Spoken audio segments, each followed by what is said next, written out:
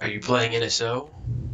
Are you just wanting to try and gimp yourself so you can say you're better at flying than you really are? Are you wanting to irreversibly damage your ability to fly ESFs?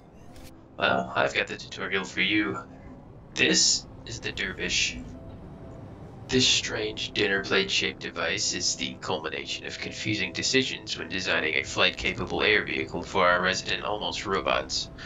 Rather than pick the logical route and allow NSO to bolster their forces with prior knowledge gained flying literally every other vehicle with this intended air-to-air role by giving it a relatively small, nimble, single-seat fighter, you are instead stuck with a relatively sluggish monstrosity that requires a second person to be viable, something that isn't always going to be the case when you're playing solo, as most NSO without membership will be.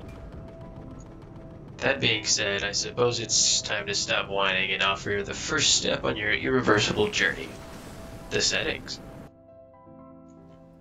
Go ahead and open up your main settings for PlanetSide. The first thing you're going to want to change is flight sensitivity. Set that to 0.9 or 1.0. High. This is the Dervish, not your regular ESF. The next thing you want to change is joystick sensitivity. Enable joystick does not matter. Then set your joystick dead zone as low as it can go, all the way. Get rid of it. Upon first glance, you'll be greeted with what looks like any other ESF.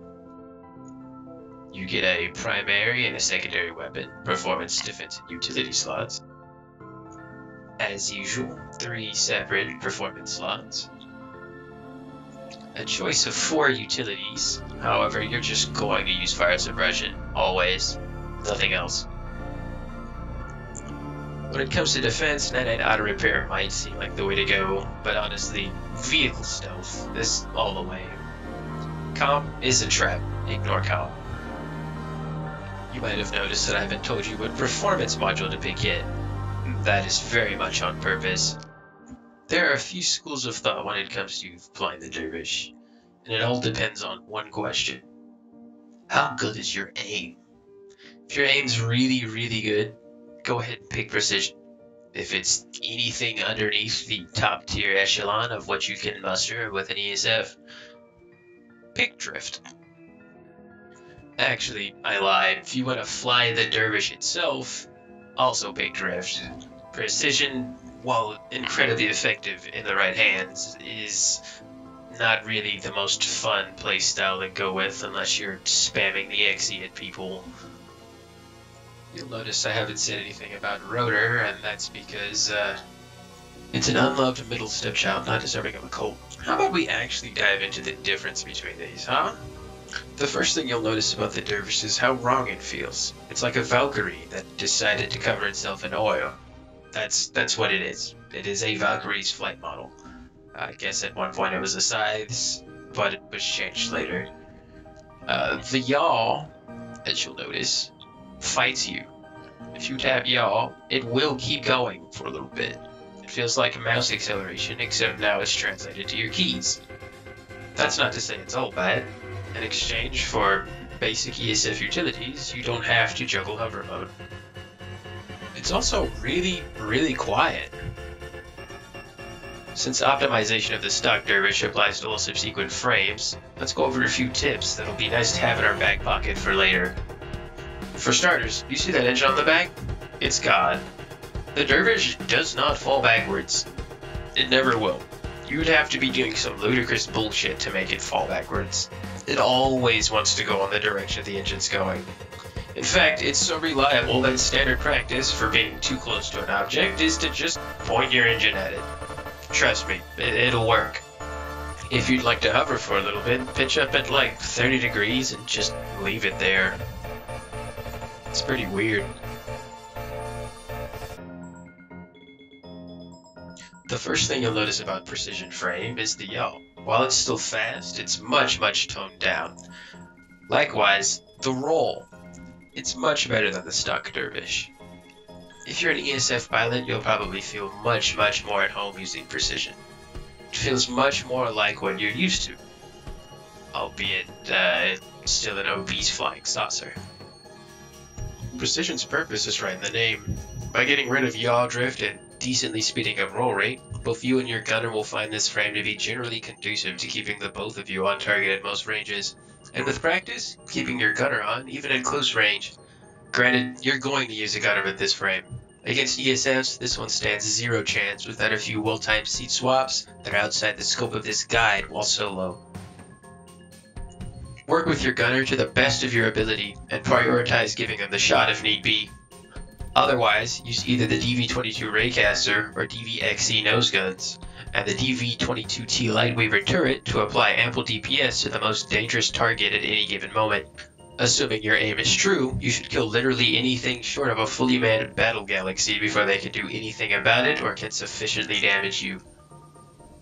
Keep in mind, these are wholly optimistic takes. Your actual mileage is probably not going to be anywhere near that high.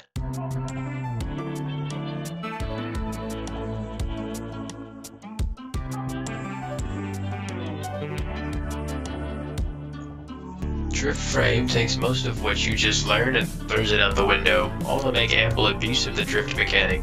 Drift is pretty simple. In general, you build up speed when you're heading in a direction that isn't where your nose is facing.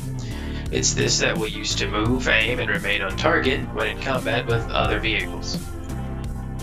There are a few quirks you can take advantage of, as you'll now need to keep a few things in mind when flying. You'll need to know your current speed, a general idea of where you're going, what you're facing, and how high off the ground you are, along with how much afterburn you've got left. All of these combine to optimize your motion.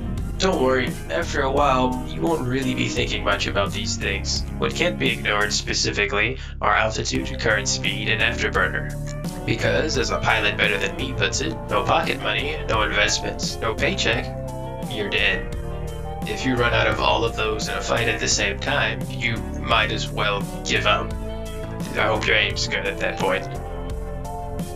Drift likes to get into a target's face and use its ability to rapidly displace while remaining on target to turn things into its own favor. Most of what I'm going to show you here can be applied to rotor, stock, and to a much more limited degree precision, but they generally work the best on drift, so we'll be showing them off in this section of the guide. For starters, getting yourself turned around. You want to apply as many directions to your rotation as possible, but you also don't want to be standing still. There are numerous ways to accomplish this. The one shown on screen involves using descend while afterburning and pitching up, using brake to keep your motion somewhat flat, and then continuing to pitch up while ascending.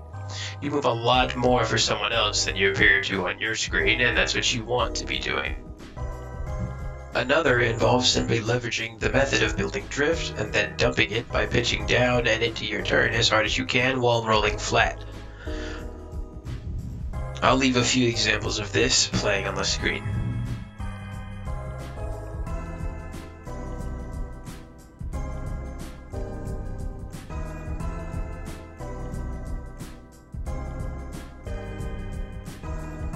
Speaking of that method, I might as well cover that. It's a simple straight line manner of building a burst of speed by dividing your flying into two parts. I like to call it squinting because it reminds me of that. Inhale or draw in by turning more or less on your side, and then exhale by yawing towards your raised wing, pitching down, and rolling to bring yourself flat, but not completely flat. Afterburn throughout this whole ordeal. You want your lift thrusters to be pointing behind you for as much of this as possible. Don't be discouraged if this doesn't seem to work right away.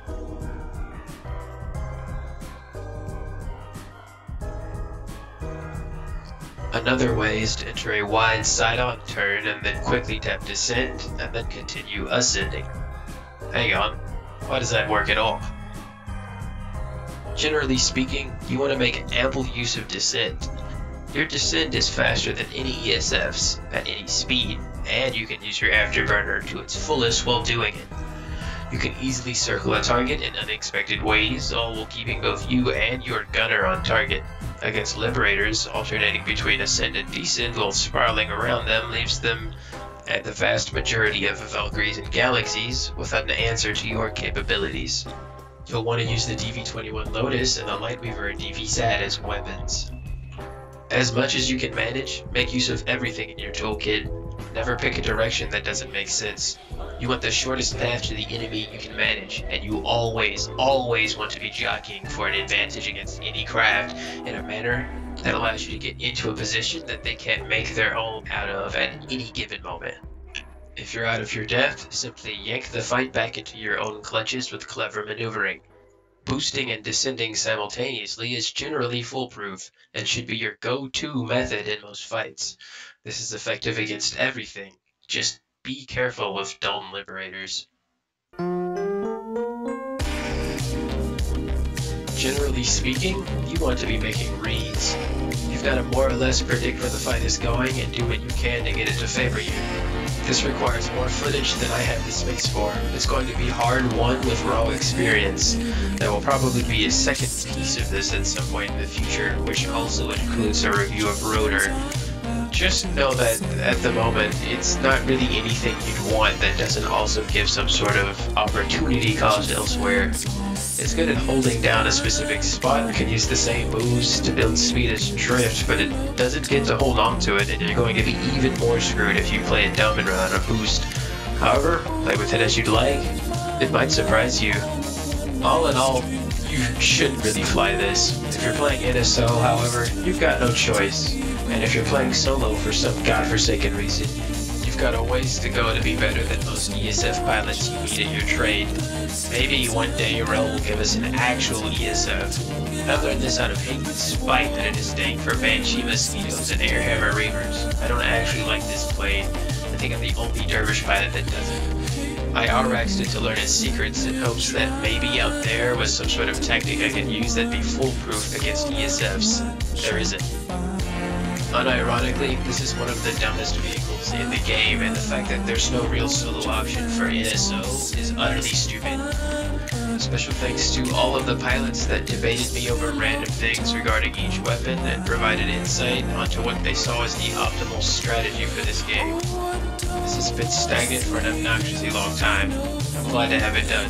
Special thanks to Shizaku and Pizza, or Wolf, for taking the time to tutor me on what moves to make and what motions to take advantage of. And thank you for all the people who held still for just long enough for me to kill you and get the RX on my weapons.